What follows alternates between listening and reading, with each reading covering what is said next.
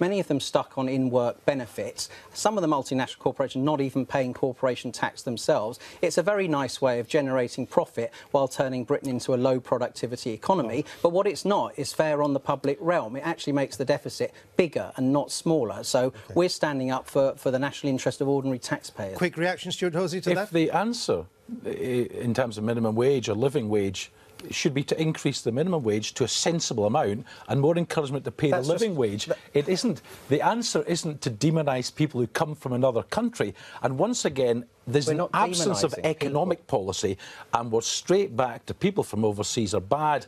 It's not the answer to the problems that you've even identified yourself. All right, we need to move on. Chris Leslie, I want to come back to you. The Institute for Fiscal Studies, it says, and I quote, literally, we would not know what we were voting for if we were going to vote for Labour. There goes your financial credibility.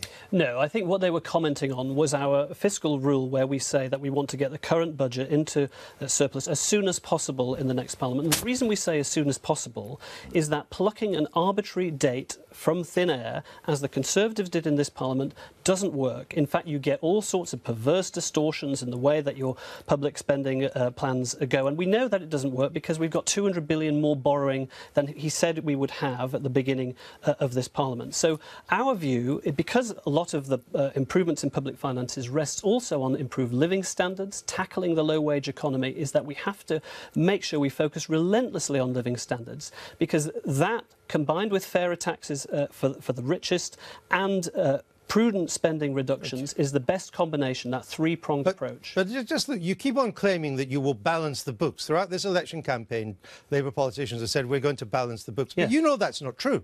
You're only going to balance a part of the books, and you're going to continue to borrow under another part of the books. And under Labour, you will still be adding to the stock of national debt in 5 years' time, and it's already 1.5 trillion. Well, we've had this conversation on a number of other occasions on this so programme. give me an answer now. And the distinction is this. Look, having a balance on the current budget is not the limit of our ambitions. We believe that we could get a surplus even on our current budget, and of course that would help deal with the capital question. But you would still be borrowing. But listen, I'm not going to make any apologies for making a distinction between day-to-day spending, which is the one the markets and others are concerned about, and productive public investment, because capital is very important that we get the infrastructure improvements. Yeah, but is it sensible, when we've already got 1.5 trillion of debt, to carry on borrowing in 5 years' time? You will still be borrowing. As I say, correct. As I say, it is not the limit of our ambitions to have the current budget solely into balance. But you could still be borrowing. I hope that we will move into surplus, and we can get absolutely the national debt falling as a percentage of GDP. No, that's different. Within this next coming Parliament. That is our commitment. Cast iron on the front page of our manifesto. What's wrong with borrowing for investment? Well, it was the approach that the last Labour government took, which ran into the crash with the highest structural deficit of any major economy. Yeah, and we were ill prepared for it, because we were following, golden rules that didn't really bind the Labour Party at all. We were spending too much money. Did you back We were spending too much money, and that's not what George Osborne said. He backed every single one of those too much money. Well, plans some of us before the banking crisis. We've learnt the lesson from that. So You've got to be better the prepared. Chancellor was wrong. Look, we've been clear that we fought the 2001, 2005 and 2010 general elections, saying on every occasion the Labour Party was spending too much money. That's not what the Chancellor was saying. We had to bring borrowing down. Look, and you're making exactly the same mistake, Chris, David, with the greatest that you made last time. No, with the and the problem is that, you talk about we're going to balance the books, but when you say you're balancing the books, you're still borrowing. And that's simply not fair on the electorate now, and it's taking a risk. No, it's taking a risk with the public finance. You wouldn't think, would you? Patrick O'Flynn. Would you, that the parties of these three gentlemen to my right have stuck £1 trillion on the British national debt? I think Chris's party managed 400 million. These two guys, 400 billion. These two guys shared 600 billion, and they're all battling to appear to wear the mantle of fiscal rectitude. None of them are earmarking big spending programmes that will be cut, but UKIP is. Patrick, to be fair, I think UKIP spokesmen have spent the overseas development budget 15 times. That's not what the CEBR says. Where is your independent verification? And the EU you haven't budget got any. 12 12 times. That's All right, nonsense. let me bring in, That's written by a Robert teenager in Peston. your research department. Robert who wasn't Peston. paying attention. True. Most economists have been concerned for donkey's years that as a nation we are simply not investing enough. We've got a lamentable recent record of productivity. It's one of the reasons that living standards haven't been rising in the way that most people would like. Are you basically saying, we just don't need the investment that, I should say, most economists of left and right would say is absolutely essential? No, I'm not saying that. And if we want to drive up productivity, if we want to increase investment here, then we've got to have pro-business policies. That means having a tax regime that attracts investment here, and we've cut corporation tax. But investment is not just private sector investment. It is also public sector investment. One of the criticisms that, as I say, economists of left and right made of your government is that in the early years of this Parliament, when you could have been cutting current spending and getting the current budget faster into balance, you were cutting really important investment that damaged the productivity of the country and damaged jobs. The point I was about to make, I agree, it's not just private investment, although private investment is really important. But, for example, we've set out an infrastructure plan that means that we're going to be investing more in our railways than any time since the Victorian era. We've got a big road building plan. I'm sorry to hear infrastructure that... is down when you took office. I'm sorry to hear that the Labour Party have abandoned 2 road building programmes, one in the southwest and one in the south of England already. I think they should be delayed, but you criticise us for not making tough choices. We do have to make some tough choices. But actually, the difference here isn't between how much we would... This isn't a difference between Labour and Conservative on the amount of infrastructure spending. It's about the Labour Party wanting to have that wriggle room to borrow an additional £30 billion a year by the end of the Parliament, after 10 years, 11 years of economic growth, still be borrowing, and that's what Labour are about. All right, let me move on to Stewart Hosie. All of your fiscal arguments during the referendum campaign were based on the price of oil being around $113 a barrel and rising. It's now half of that. I mean, it's just as well you lost the referendum, isn't it? Because you'd be heading for an independent Scotland in the midst of a massive fiscal crisis now. No. We're very pleased today that the new forecast from the IFS actually see the Scottish deficit half by the end of this Parliament. They're finally, I think, looking at the $15 billion of forecast additional onshore revenues by the end of this year. Now, you're right about $113 a barrel. We got that wrong. It wasn't rising, Andrew. We used $113 a barrel fixed. And as we've had the discussion before, the UK government had a higher figure.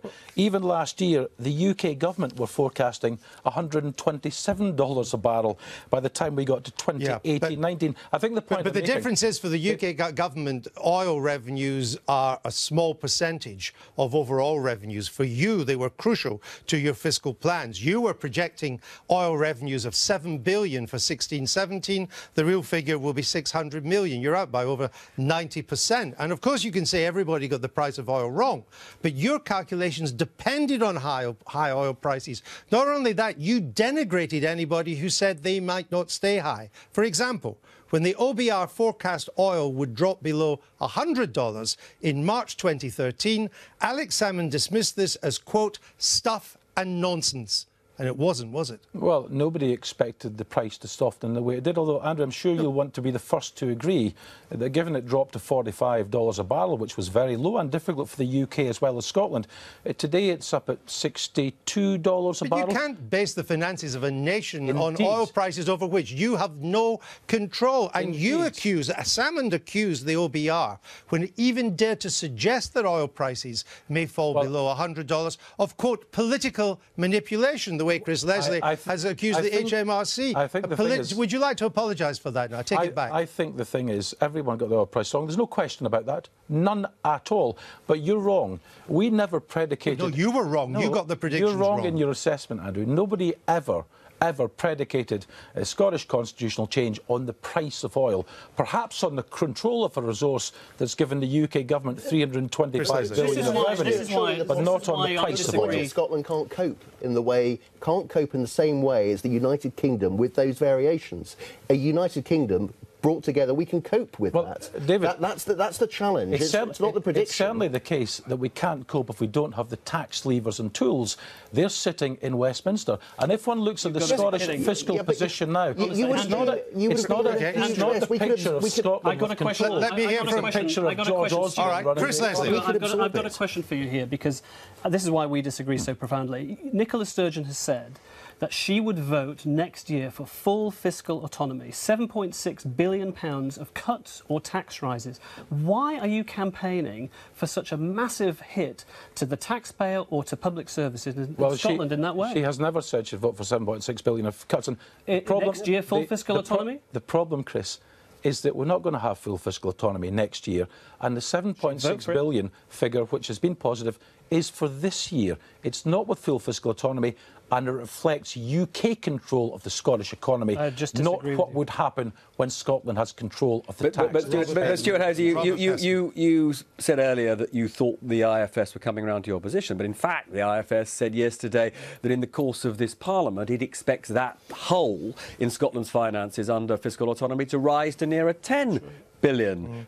So the IFS are saying that you have a problem with fiscal autonomy, that you simply don't have the revenue-raising capacity. Well, what the IFS have said most recently is that the deficit in Scotland would halve by the end of this Parliament. We're very pleased about that. And, of course, that £15 billion of extra forecast onshore revenue is, in fact, 5 times the expected shortfall in the oil revenues. But that's because the overall British deficit's going down. It takes into account the fact that the overall British deficit on OBR projections goes to zero. Scotland is part of that. You want to reverse that. And the fact is, with the size of it, it's why you're so half-hearted about full fiscal autonomy. You kick it into touch. You say it'll be years here and there. You were going to move to independence if you'd won in September in 18 months. But full fiscal autonomy is going to take an unspecified number of years. And I would suggest to you that's because there's a huge black hole of between 7 and 10 billion. And you would be the party of austerity if you ever inherited that. You would have to slash public spending and raise taxes. Well, I'm sure that's the kind of fears and smears our political opponents use. What's the answer to the question? The answer to the question is the 18-month timescale to independence was after the referendum. Yeah. We haven't even had an election, let alone legislation on full fiscal autonomy. Of course you can't do that in a few months, Andrew. I'm not saying you do it in a few months, but I want to know why you could manage to get to independence in 18 months, but it will take you years to get to full fiscal autonomy. Why? That was 18 months after the referendum. Yeah. It took 3 years to have the referendum with all of the necessary legislative changes, Andrew. That's just common sense. Can I make a small interjection on behalf of the millions of English and Welsh taxpayers who perhaps want a party that's not battling to persuade Scotland to take more than its fair share of public spending? I mean, our plans envisaged by the 5th year of Parliament spending less than 5.5 billion less. So we're a bit modest by the 7.6 billion figure that Chris is determined to overspend in Scotland. Well, I think many English taxpayers will look at you, Chris, and think that's tail wagging the dog. Chris, let me move on. I want to bring in Dick Newby again here. Now, the Lib Dems have dined out on raising the personal allowance threshold. It's the kind of signature policy that you've had in this, and the Tories are even trying to take credit for that as well, even though you claim that it's yours, and you claim correctly. But it costs billions. And isn't the fact is that most of the benefit doesn't go to the poor. Of course, it helps the poor, but most of the benefit goes to those on middling incomes. That under the guise of helping the poor, you've actually been giving tax cuts to Middle Britain. Well, we've been giving tax cuts to most people in earnings, and that is, at the time of austerity, has been a positive thing. And one of the reasons why, for households in this Parliament, the austerity and the fall in real wages in many cases hasn't been as harsh as it otherwise would be, is because people in incomes have seen they're paying less income tax. And that has been a positive development in this Parliament. We want to take it further into the next Parliament so that people on modest incomes are paying no income tax at all. But if you really wanted to help the poor, you would raise the national insurance threshold, because that clicks in at around £6,000. And that's not a lot of money. If you really wanted to help them, that's what you would do, but you don't. Well, if we really wanted... Well, raising the income tax threshold did help those people. But it doesn't, for the poorest earners, it doesn't anymore. But they're paying national insurance the moment they get to around £7,000. They are Why? paying national insurance, but what we want to do is to take what's been an extremely effective way of reducing the tax burden on most families in the UK somewhat further, so that tax burden's reduced further. The problem with the personal allowance issue, great one step forward on personal allowance, but of course they give a little bit with one hand and they take away so much more with the other. The VAT increase that you the VAT and the Conservatives, increase just that let me finish the point. Just let me finish the point. The VAT increase that you voted for and you put through, you specifically campaigned